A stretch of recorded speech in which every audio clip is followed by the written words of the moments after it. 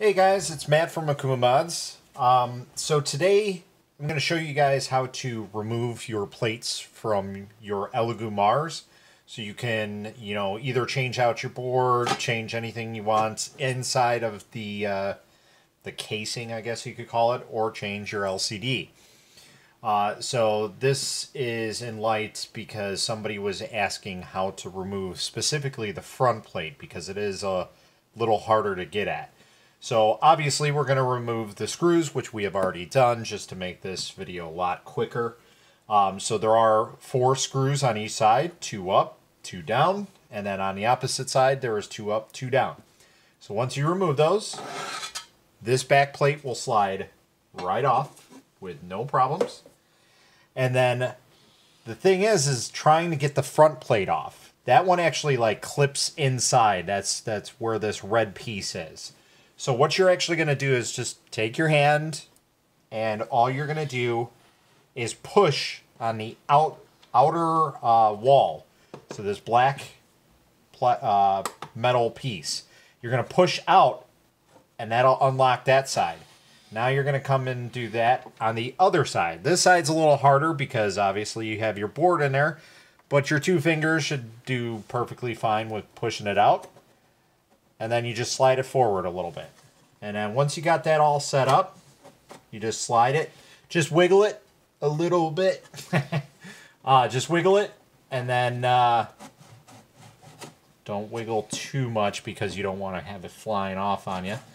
But wiggle it just a little bit. And then there you go. There's your access to your screen, your LCD, your board, all your internals, your light, whatever you may need to get at. So while we got this taken apart, I shouldn't say unboxed, but taken apart, you will notice that each and every model of Elegoo, there is probably different. Let me rephrase that. There's different versions of the Elegoo Mars that I've seen. Some of them have a white ribbon cable that goes up around here. I have one of the newer models. This one's probably about 2 months old now. And this one, you can see the LCD actually just clips right into the board there. So it's a very simple, straightforward replacement if you are needing to replace the LCD screen on here.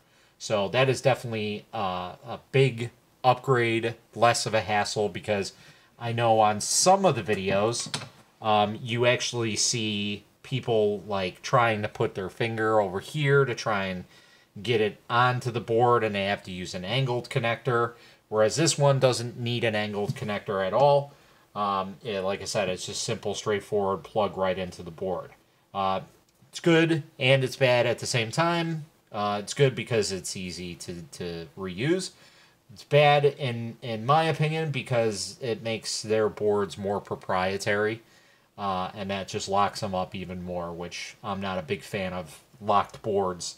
But that's just my own opinion. I mean, I can deal with it. It's not the end of the world. But I just like to have something that's more customizable, in my opinion. So we'll do some more videos on this. I got one that I have to unlock the software on here so we can do the Z access height measure fix, whatever you want to call it. So that's definitely in the works. I'll probably do that one tomorrow, maybe later on tonight if I got some time. So look forward to that. Otherwise, if you guys got any other questions, comments, concerns, go ahead and post them below. And if you guys liked the video, go ahead and hit that subscribe button and give it a thumbs up. Thanks for watching, guys. Happy printing.